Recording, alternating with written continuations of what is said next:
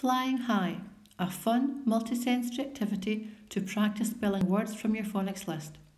For the purpose of this activity, we are going to practice words ending in double S, but you can use it to practice any of the words ending in double S, double L, double F or double Z.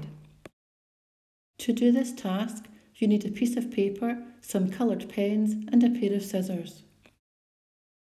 Use the piece of paper to make a paper aeroplane.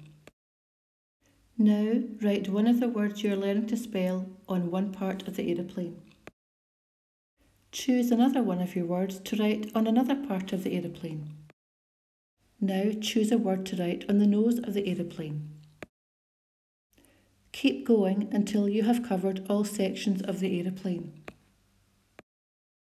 Now launch your aeroplane and watch it fly. When it lands, have a go at spelling one of your words.